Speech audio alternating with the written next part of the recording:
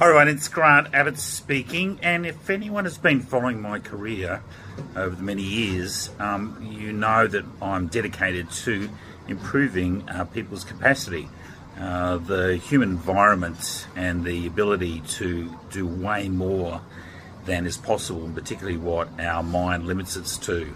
That started many years ago with Now Infinity and now with Lightyear Docs, where there's over 250 legal documents that accountants and financial planners can use at any one time. That really puts them in a position of being like having the best top legal documents in Australia.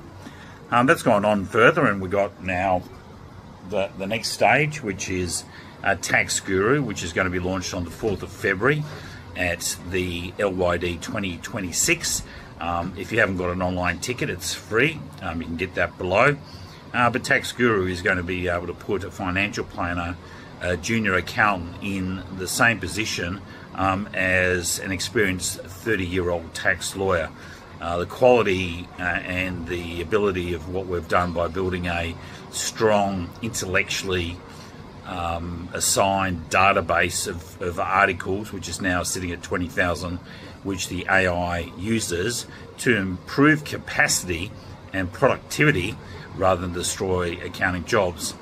And as you can see, I'm here over in Mexico. You probably don't know that, but I've just been over the last week looking at the latest in regenerative technology, in the ability to actually heal osteoporosis and a whole range of, in fact, believe it or not, autism, dementia, Alzheimer's, and the new technologies that are coming over here, again, to increase our capacity. For those of us looking at prevention, having come from a grandmother with Alzheimer's and a father with dementia, it's absolutely crucial from my perspective. So again, there's some great stuff there, and building the Akasha Resort in Hokkaido in Japan with Dr Shirasawa, a 30-year pioneer of anti-aging medicine.